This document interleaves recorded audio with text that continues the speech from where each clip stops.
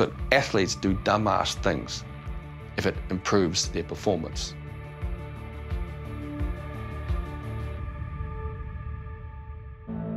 Gymnastics is a pretty dangerous sport. So, what must it take for a technique to be so dangerous that they officially ban it? Well, sometimes they say a technique's too dangerous because they're afraid someone's going to get injured, but other times it's because someone did get injured. And unfortunately, in this situation, the technique that we're going to be talking about was banned following several serious accidents, but most notably the paralysis of Elena Mukhina in 1980. So what is this technique? Well, it's called the Thomas Salto, and it was a technique that was used on the floor routine by an American gymnast named Kurt Thomas in the 1970s. And it was a tucked 1.5 backflip with a 1.5 twist, but the key here is when he went to land, he landed head first into a forward roll. So the reason it's called the Thomas Salto is it's named after Kurt Thomas, and salto is the gymnastics term for flip or somersault, so it's called the Kurt Thomas flip or the Thomas Salto. The key thing here is the athlete lands head first into a roll. The Thomas Salto was extremely dangerous because it really depended on the athlete being able to get enough height and speed while still being able to do all these flips and midair twists, and then have enough time and room to land safely into a forward roll.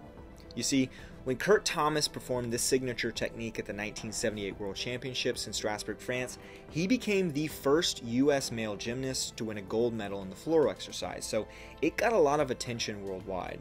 Well, on the women's side, at that same 1978 World Championships was the all-around champion, an athlete that you may have heard before, Elena Mukhina. And if you're wondering, well, where does that name sound familiar from? Go check out the dead loop video that I did. It's another band technique video, and you'll see her name pop up again in that video. So at that 1978 World Championships, she and her coaches observed Kurt Thomas performing this new signature technique on the floor routine, and her coaches decided that she should add it to her routine. In what is now a well-documented series of events, she breaks her leg in 1979 while training for the 1980 Olympics. She then has her cast prematurely removed by her coach and trainer, and then they take some x-rays and reveal that it's still broken. So then they rush her into emergency surgery and put a new cast on her. Well, the coach was pressuring her to start training, so he again cuts off her cast early. Right, now she knew it wasn't ready, but she trained. Now for a male gymnast, the Thomas Salto took near perfect timing to avoid either under-rotating and landing on your chin or over-rotating and landing on the back of your head. So you can imagine for female gymnasts it was even more challenging. And then add in the fact that her leg wasn't completely healed, and you had a recipe for tragedy. 2 weeks prior to the 1980 Moscow Olympics, while practicing the pass containing the Thomas Salto, she under-rotated the salto or the flip.